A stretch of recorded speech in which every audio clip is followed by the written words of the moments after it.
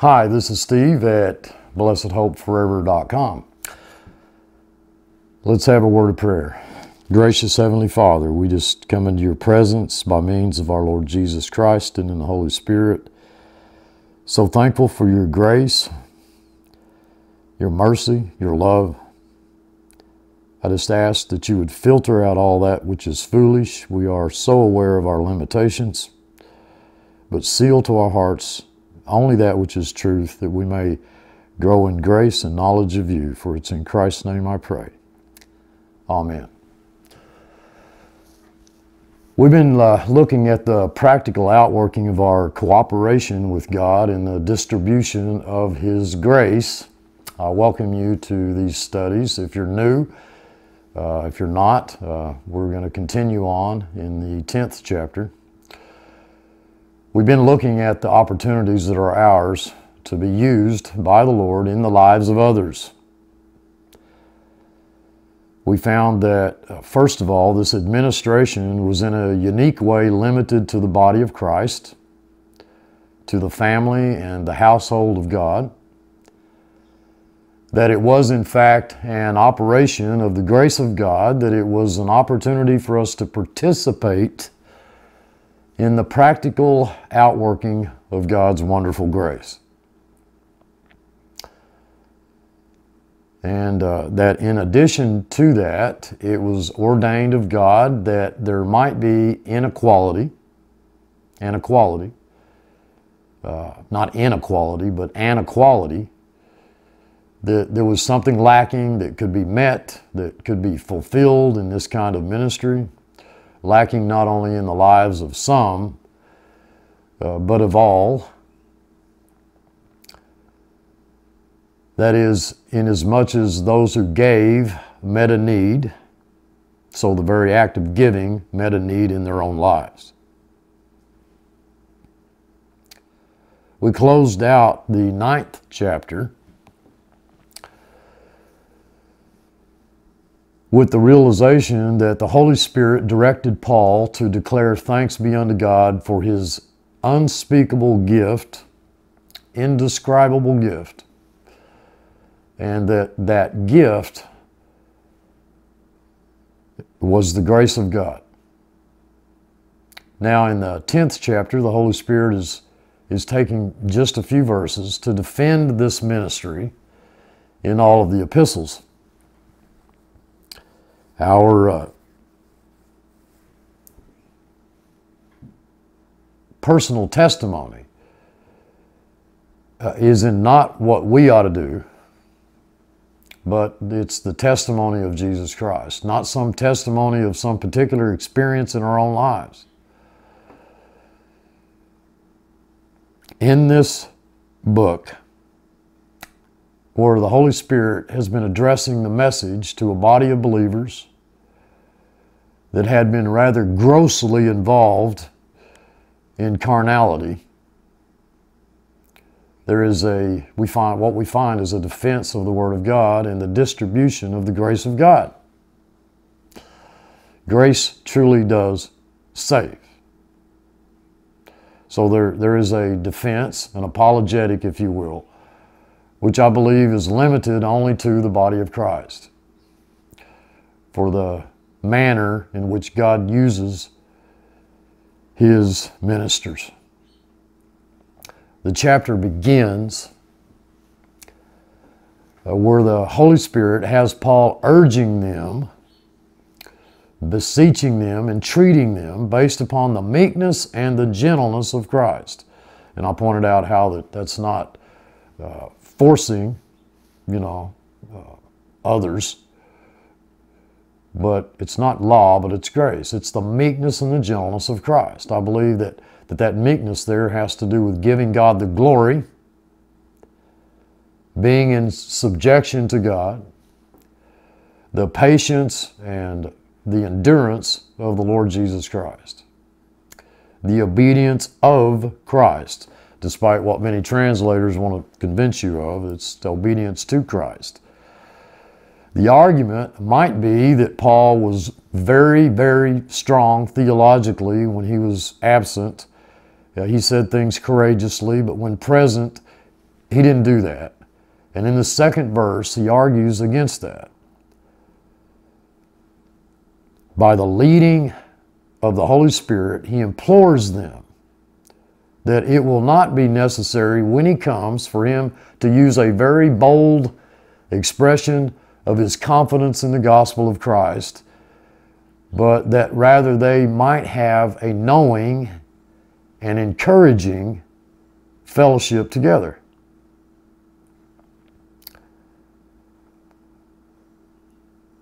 I think that we need to understand fully the intent of these verses, because in a great way, we are the product of many years, many years of compromising the truth of the Word of God so that it does not offend. You know, we present God as a relatively helpless old man, you know, who very much, you know, would just love for you to obey him. You know, would be a super neat thing if you would condescend to come to him and choose him to be on your team. But that God really never forces anybody, never overrules the will of men. That he patiently and enduringly, he sits in heaven and he just waits. And waits. And waits, hoping that you'll go his way. And if you don't, well, that breaks his heart. But there isn't anything he can do about it.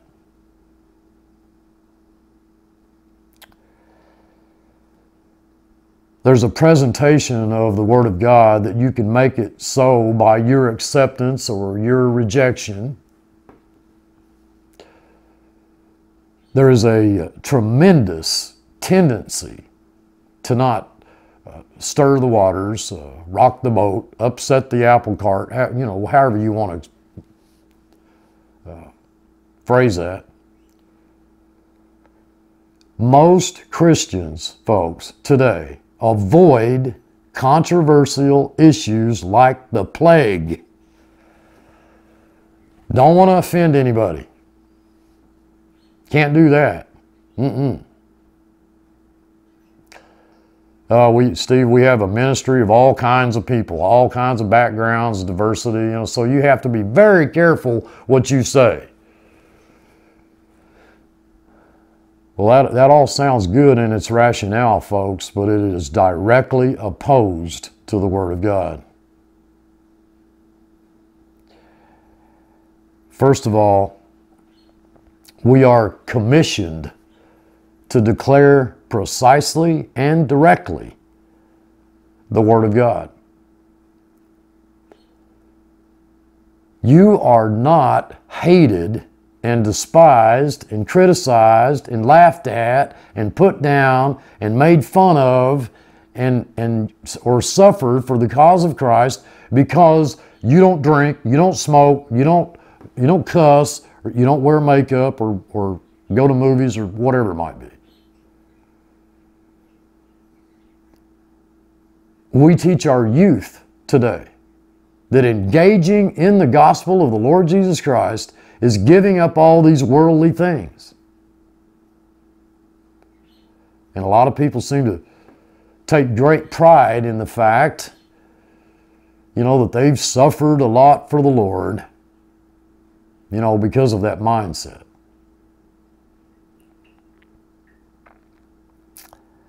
If you were to start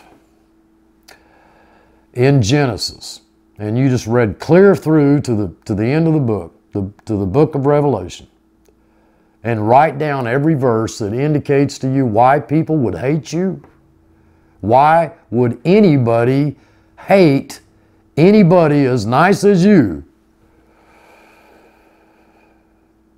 then what you'll find is, as far as I know at least, there's only one passage. One passage. Marvel not that the world hates you. It hates you because I chose you.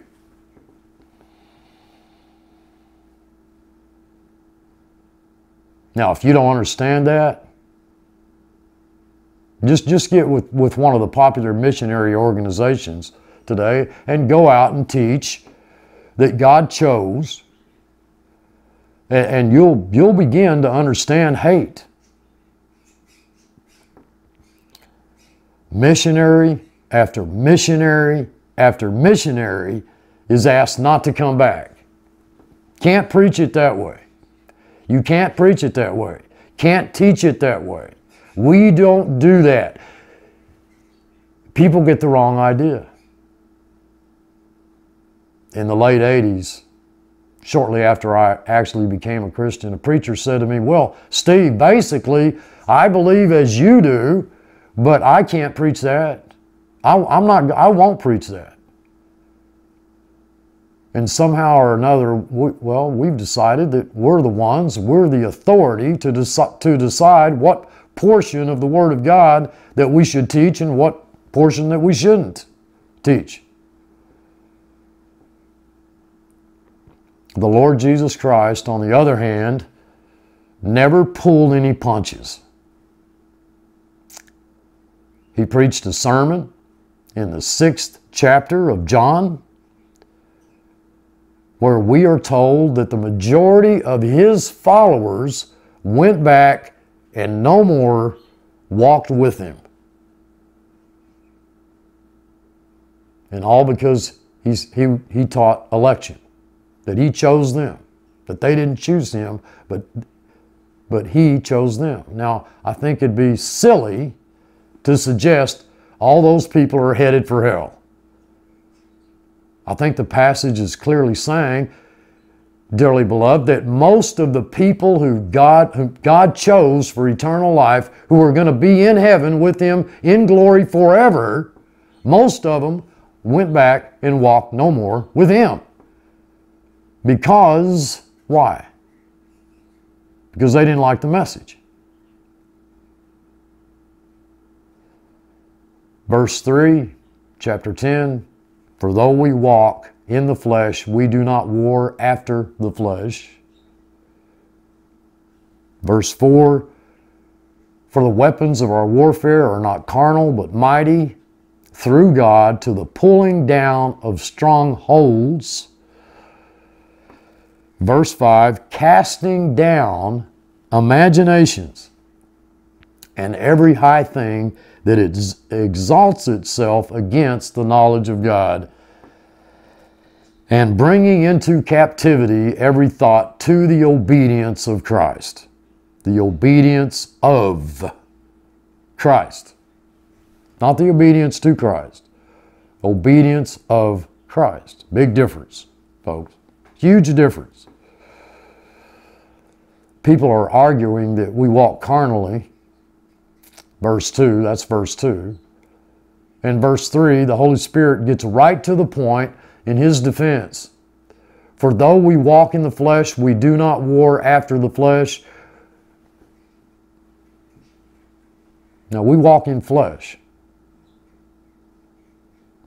But now, I don't think that that's anything that we can't understand. We have this treasure in earthen vessels, fleshly vessels, in order that the power and the glory might be of God and not ourselves. God is a very powerful God. In fact, God is God. There is no God but our God. In fact, the more serious the work for the Lord, the less right things seem to go. And it's not much of a realization for anyone who's walked very far with Christ to know that we walk in flesh. But if God had done it the other way and given you some kind of, Superman suit, it wouldn't be very long until you started to appropriate the praise and the power and the glory and the honor, for yourself. Look what I did. It'd be a tremendous temptation for you to siphon off some of the glory. In fact, even though we walk in flesh, it's done every day. That's what Satan did. God put him in a place of authority. Then what did he do? He began to appropriate glory for himself. And as the grace of God works, many seem to want to siphon off a little bit of that for themselves, of His glory for themselves. There is the tacit admission that God did it, but there's the obvious presentation that boy, it's their personality, it's their drive, it's their energy, it's their intelligence, it's their wisdom, it's their talent, it's their skill. We can go on and on, you know. We do walk in flesh, and I believe that there is divine reason and purpose in our walking in flesh in order that the power and the glory might be of God. Dearly beloved, takes about 1 second to recognize that He did it, that we couldn't have done it, that He did. That's why we don't war after the flesh. That is, we don't engage in conflict like fleshly people engage in conflict. First of all, we don't use their kind of weapons. Their kind of instruments. The word there in the Greek, I think, could be translated instruments. And we don't use their kind of program. Folks, logistics is a definite science. I mean, we sit down and we try to figure out how to wipe out the enemy, how to decimate the enemy, how to take the hill, you know, bomb the city, you know, or whatever. You know, we have tremendously important decisions to make. And we spend money on our instruments of warfare. I believe the text is saying that, first of all, we do not engage in the kinds of logistics that the flesh does. And that we don't use the kind of instruments that the flesh uses. The Holy Spirit here has chosen to couch the simile in a military frame. And I don't think weapons is a bad translation at all in verse 4. Although, if you want probably a more literal translation of the word means instruments.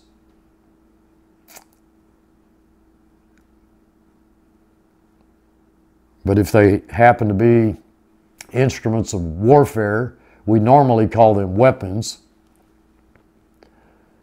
The instruments of our warfare, or the weapons of our warfare, are absolutely not fleshly.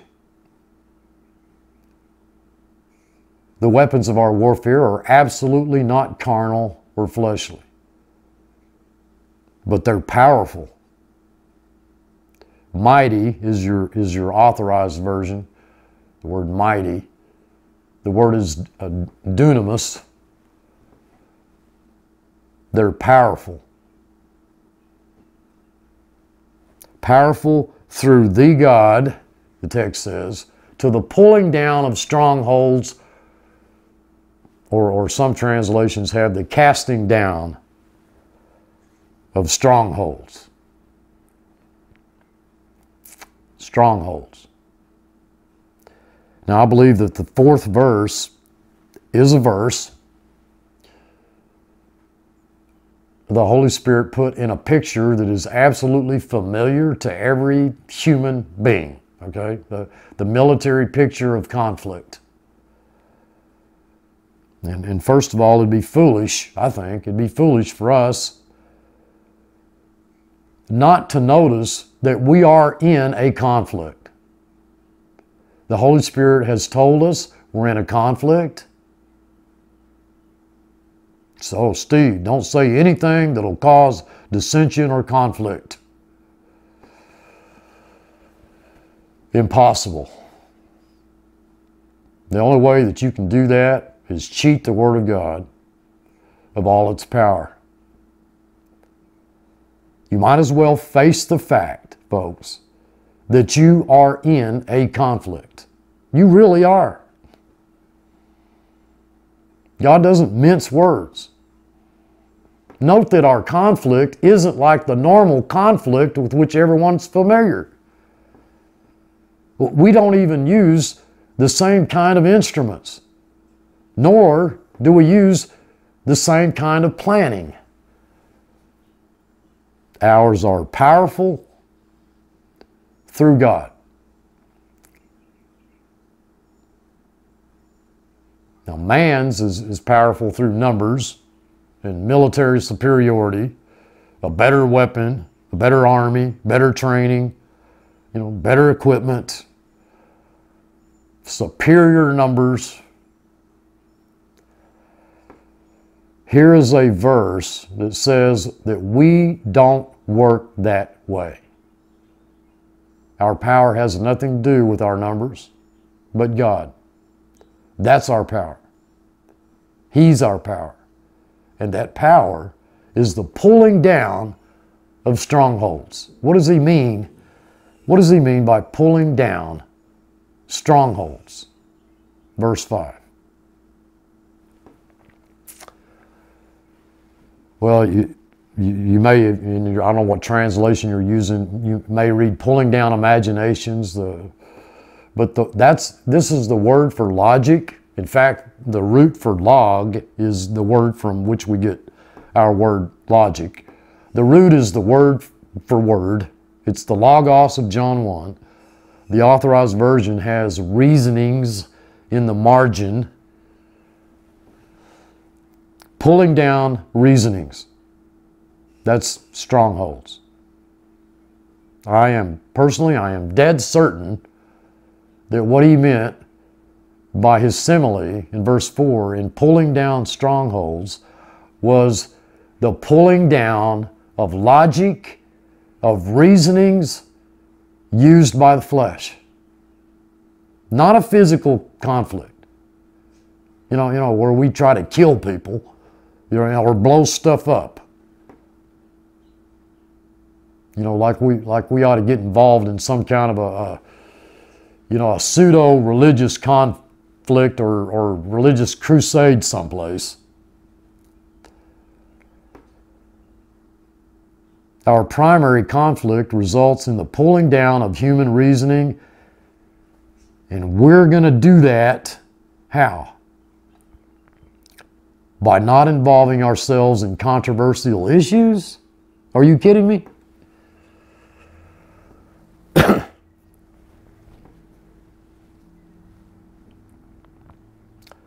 Now you think of what the controversial issues are, all right? Such as the depravity of man, the total depravity of man, the deity of Christ, the sovereignty of God, election, predestination, just to name a few. Election. The very heart of our Lord's love for his people. You want to criticize that? You want to call that? I don't know. I've had people call it a lot of things. Not very nice. The world's going to hate you because I chose you. Steve, I will not listen to that damnable heresy of predestination.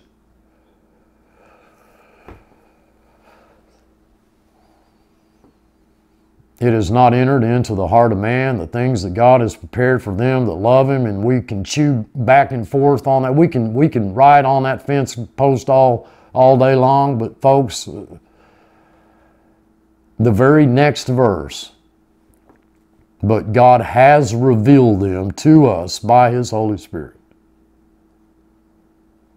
We look at let not your heart be troubled. And many times we don't recognize that it's set right in the context of denial, of carnality, sin.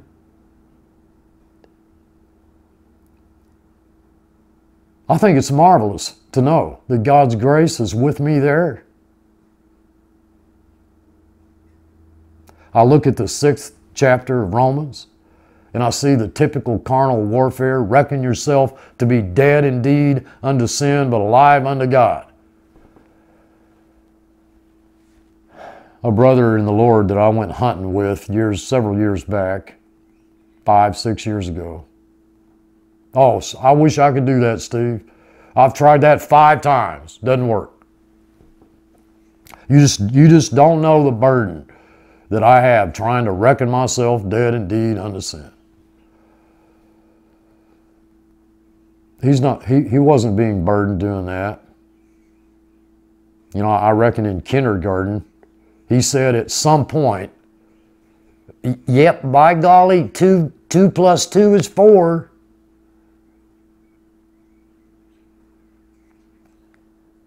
It says, reckon yourself dead indeed unto sin. Well, now I'm not exactly sure what you mean, Pastor, but I know I'm not dead to sin, because I still sin.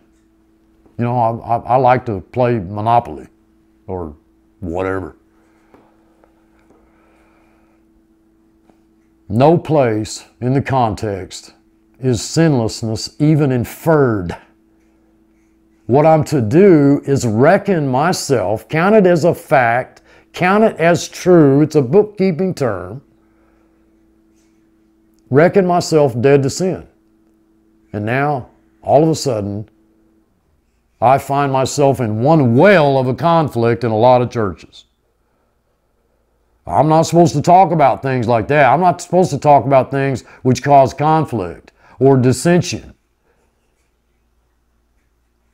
Dearly beloved, where do folks get the idea that reckoning yourselves dead indeed unto sin means that you never sin again?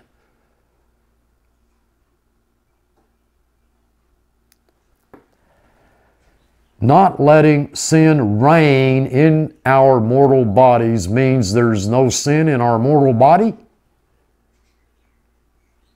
What the verse says is, in the very presence of sin, reckon yourselves dead to it. It's already in your mortal body, so don't let it reign.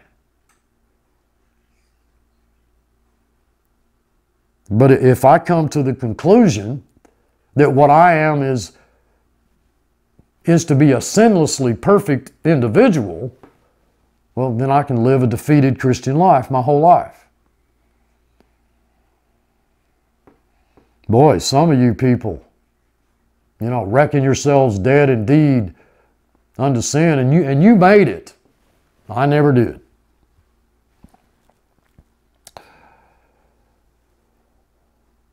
Now, I don't even know if I'm going to, now I just don't know, Steve, if I'm even going to go to heaven. And that, folks, is eventually where the human mind goes. Pulling down strongholds, human reasonings, the reasonings of the flesh. Human logic is a devastating enemy in the things of Christ. God chose us. We didn't choose. That doesn't make any sense, Steve. That goes against logic. Nothing in our conflict agrees with what we know of conflict. The kind of strategies that we know, the kind of campaigns that we know, the kind of energy that we know, nothing in our spiritual conflict squares with that. But ours is powerful through God, pulling down strongholds.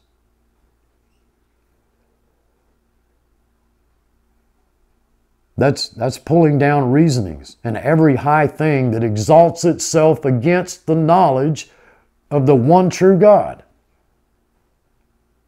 The word knowledge there is gnosko. It's experiential knowledge. That's more than oida. It's more than just a head knowledge. It is a knowledge that's not only of knowing, but experiencing it. There is then a definite campaign, warfare being waged against this knowledge of God. That campaign is by no means physical. that is a spiritual conflict, and our instruments of warfare are to be used against concepts, every high thing, every concept, and against reasoning, human reasoning. The word high thing there reverts again back to the militaristic view that's being presented here in the text.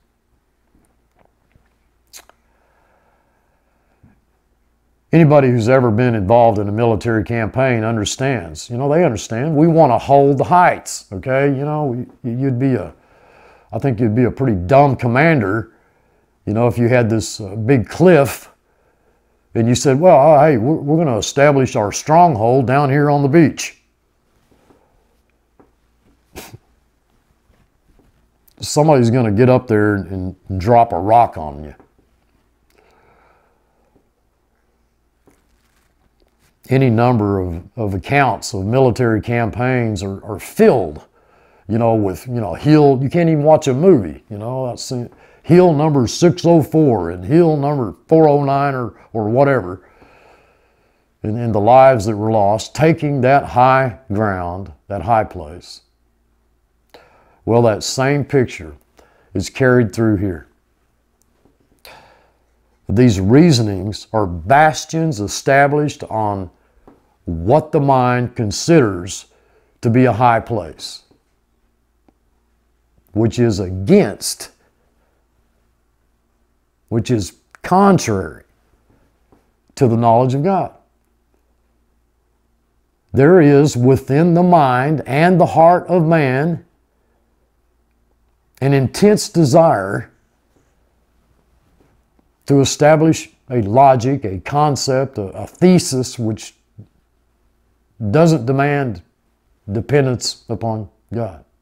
The thing that God desires most, by the way. I pointed that out in the past. I think that what He desires of most of us is that we trust Him. I think that's His greatest desire. Our campaign is against this. How can I do that if I'm supposed to avoid controversial subjects, folks? How can I do that when I must purposely avoid passages of Scripture? Well, we can't be talking about that. You gotta skip over that. Causes too much friction. In fact, many times we just have to ignore the context. Behold, I set before you this day good and evil. Choose good and live. And I'm asked to ignore the fact that that was said to Christians. I'm supposed to preach it as though it's said to the masses, and those who choose good are Christians, and those who don't are non-Christian.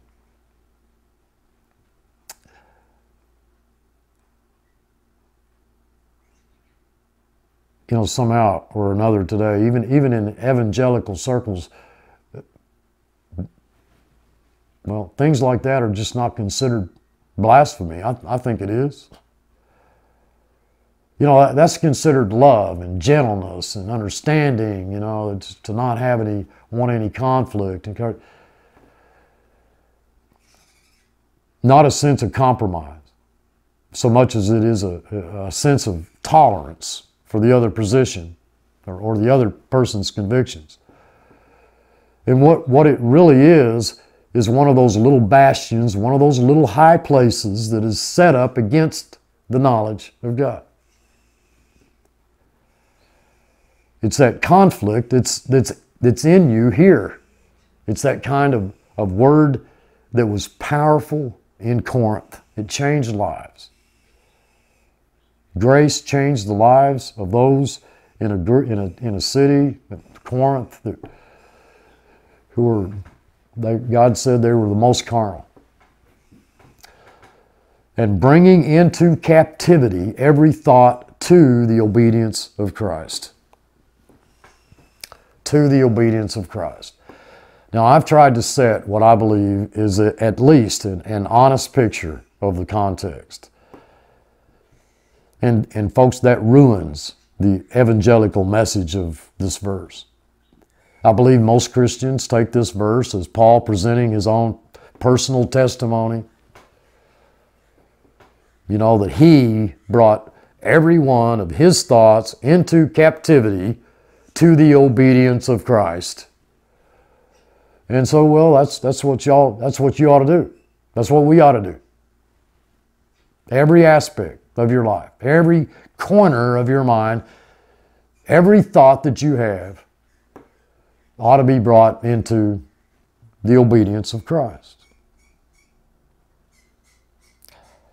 But if we stick with the military picture that the Holy Spirit has chosen here to give us, and I pointed this out in at least one previous video, I know it's been several years ago, that the captives were taken and led in chains before the masses and then executed or sold into slavery. When a Roman commander came back from a military campaign, the more captives that he had, well, the more popular he was, the more successful he was. You know, he's not gonna get promotions, you know, unless he has a big victorious parade. And he comes back with people that are treated mercilessly, led in chains, eventually either executed or sold into slavery. It seems to fit the context that every one of these erroneous designs, every one of these strongholds, every one of these high places, when we enter into conflict, when we enter into a campaign against those, through the power of God, they are brought captive to the obedience of Christ. So it's not an evangelical, evangelistic picture of one coming to Christ. You know, becoming a new creation in Christ, or of surrendering his life, an already born-again Christian surrendering his life a second time to deeper sanctification or anything like that. But it is in fact an indication that these false reasonings, these false approaches that are set up, exalted against the knowledge of God, dearly beloved, that they are going to lose and that Christ is going to be the victor. I believe that fits the context. That this is not an appeal to the Christian to become totally submissive to Christ. And please listen, all right? I am not saying that you shouldn't, okay? Do that. Do not get me wrong. My Bible tells me that you ought to reckon yourselves dead indeed unto sin, that you should not let sin reign in your mortal bodies, that you should obey it, that you should not yield your members as instruments of unrighteousness unto sin, but that you should yield your members as instruments unto God. I believe that. I just don't think that this verse says that. I believe this verse is the promise of victory, that if we are faithful with the Word of God, if we're not playing games, but we are seriously sincere and faithful with His Word, that the captivity here is not a captivity of the new creation, but a captivity into the obedience of Christ, of that which is exalted against God. I think a good parallel passage would be that every knee shall bow and every tongue confess. Does that mean that every knee is going to heaven and every tongue is going to heaven? No. I think people going to hell are going to submit themselves to Christ and confess that He's God of God, Lord of Lord. As far as I know, that's the only passage of forced worship in the entire Bible, as far as I know. The word that we have to proclaim is a powerful word. I think it's a terrible admission to our lack of interest in the things of Christ, that we would so compromise. Folks, it's a serious conflict. What happened in the life of Paul was imprisonment, beatings, starvation, shipwreck. If he'd lived during our time, he'd be censored, kicked off out of Twitter, or whatever. Folks, why were people out to kill Paul? Well, he went around punching them in the jaw. He went around antagonizing these poor folks. No, he did not. He proclaimed the truth of the Word of God, and men, folks, men would bind themselves together and declare that we will not eat until we kill Paul. What awful thing has this man done? Well, he healed some people, you know, and he preaches that Christ rose from the dead. And you're not going to eat until you kill this man?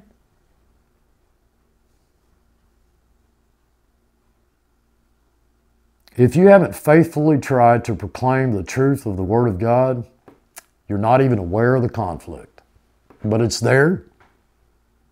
It's real. And dearly beloved, it is huge. I believe that we have a promise of victory, that if we are faithful with the Word of God, the weapons of our warfare and our reliance on the power of God, that every design exalted against God, we can bring down to the power of God. And they will be soon, very soon. Look, I love you all. I truly do. Rest in Him. Until next time, this is Steve. Thanks for watching.